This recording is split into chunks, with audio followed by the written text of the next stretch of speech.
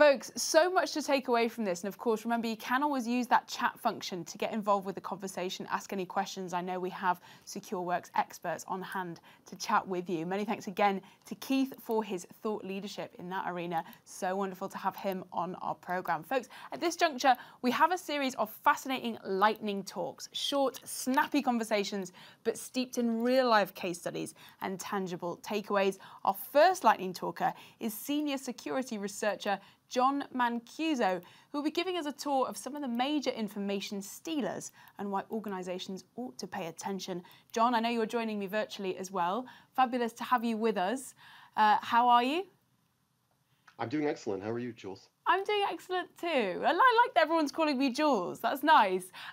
So, John, you've got your PowerPoint presentation just below you there. I'm going to hand you the floor and get into this. Okay, thanks so much, Jules. Thanks for everyone attending today. My name is John Mancuso. I work primarily on malware analysis and reverse engineering.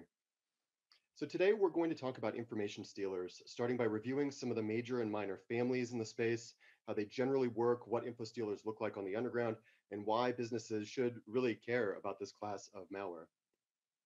So the current state is that there are a lot of info stealers out there, and which stealers are active changes every day. Currently, some of the more well-known and long-lived are Vidar, Redline, and both versions of Raccoon.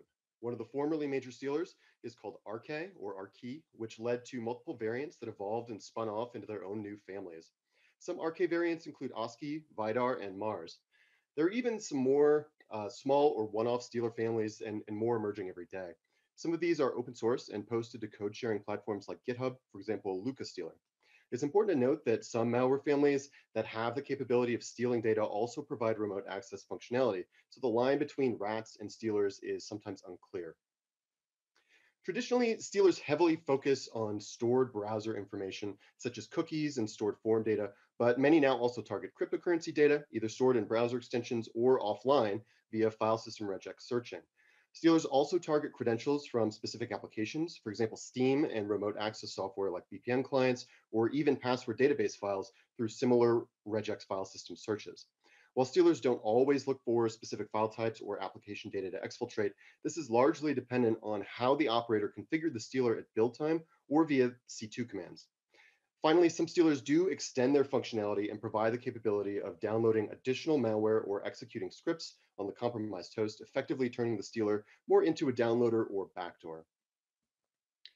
There are two general groups of stealers in terms of their configurations. One group contains a static or embedded config, and you can think of these like a smash and grab. The malware immediately tries to gather all of the information in its config and sends it to the operator as quickly as possible. These typically have no persistence mechanism. The other group is more dynamic, where the stealer must connect to the C2 server to retrieve its config, or has a baseline set of data to steal, then waits to see if the operator provides further commands. The screenshot on this slide is from a Redline sample, and its embedded config only consists of the C2 IP address, identifier value, and an XOR key string. Communication with the C2 servers or exfiltration of data often occurs via HTTP, but some samples use custom protocols or other structured data formats. The screenshot on this slide shows Redline C2 communication, which uses the Windows Communication Framework and SOAP requests. The yellow box data is a check-in or registration request. The green box data is the C2 server sending configuration data, and the red box data is at the bottom is the final command that instructs the stealer to download and execute another malware payload, in this case, QuasarRat. Discord and Telegram are becoming very popular for C2 and exfiltration as well, and we've seen the use of these steadily increase. It's probably easiest to understand how a stealer works by looking at its administration panel, and we'll continue using Redline as our example. Here we see there is one system present in the panel, and we can pull up several different viewers for different types of data. There are various ways to filter or search for data in the panel if multiple hosts are present. On the left side of the panel, you can see some of the high-level functionality, such as an interface to build new stealer binaries, search log data, configure block lists, etc. If we select the System Info Viewer from the Viewers dropdown, it displays a screenshot of the host and information about the system, such as the general location, type of system, network information, available hardware, and whether any antivirus software is present. The Settings tab is where the operator selects specific configuration options that will be sent to the bots running on compromised systems. And for the most part, it's a very simplistic interface. It does not require much skill to operate. The operator can configure file settings via regular expressions in the top right dialog box, so someone interested in corporate information might add additional locations to search for Microsoft Office file types. At the bottom right of the panel is a domain detector box, which helps summarize any collected information, for example, cookie data, and will bubble up matches to a summary view. As you are probably aware, many stealers are available for rent as software as a service on the underground. And this slide shows a screenshot of an advertisement on an underground forum from February 2020 for Redline Stealer, as well as the changelog for the malware on the bottom right, with the most recent update on May 9th, 2022. The changelog shows that the malware continues to be actively developed, and the developers treat it as a traditional software product in at least some respects. Redline is available for about $150 a month, and this is around average for major Steeler families, but some go for a bit more, like Raccoon V2 for $275, or a bit less, like Raccoon V1 for less than $100. Redline, like other families, also offers a higher level of service, effectively a pro version or a lifetime license for $900.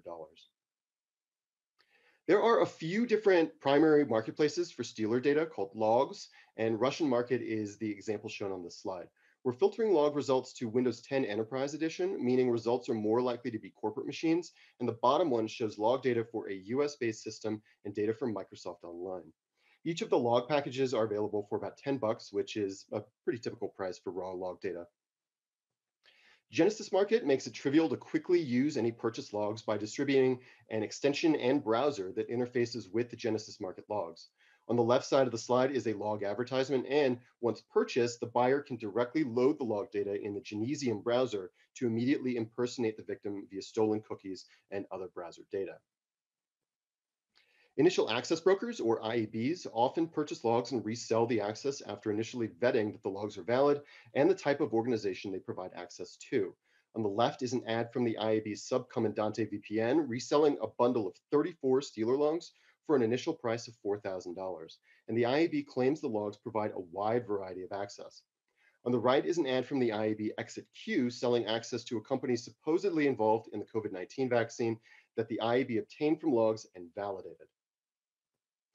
So to sum up, the takeaways here are that using and operating Steelers is very easy for adversaries. And even though the focus might seem to be on cryptocurrency and gaming platforms, it's a bit of an oversimplification.